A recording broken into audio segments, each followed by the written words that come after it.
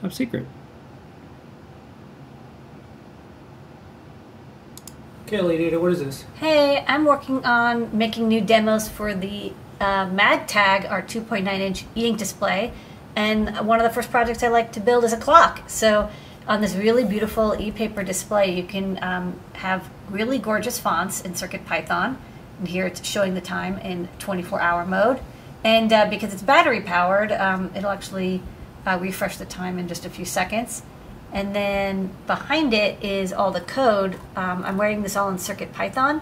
It's only about 42 lines of code, which is pretty sweet. You can pick any font you like. Thank you for telling me it's now 2110. And here's the code. We connect to the network to get the time over Wi-Fi. This is the font I'm using. And then once an hour, I resynchronize the time online. Otherwise, I just display the time in either 12 or 24-hour mode. That's it. MagTag. Okay, Lady Ada, what is this? Hey, I'm writing more demos for the MagTag, our 2.9-inch e-ink display with the ESP32S2. It's Wi-Fi, which means it can do cheer lights. So when I tweet at cheer lights, my favorite color is blue.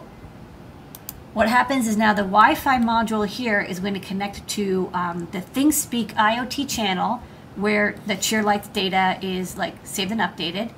And then the IoT channel, you see it read that I tweeted at it asking for blue. And then let's see, let's do at cheer lights red. And in a few seconds, this will get that new update. It checks only every 5 seconds. I just don't want to update the screen too often in case like people are really blasting it. You flipped it to red. Yay! So very cheery, a great holiday project.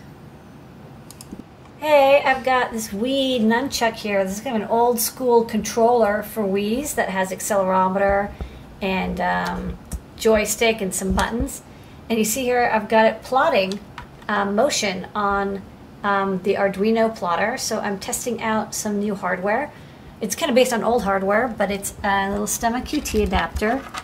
And the adapter actually just has a PCB that the Wii chuck plugs into. It's a cute little hack. It just slides into the connector. And then this is level shifted I2C, and that just goes into a Metro Mini. But we also have CircuitPython and Python code available. So you can take out those old Wii nunchucks and use them to control, say, your robotics. All right, and now it's top secret.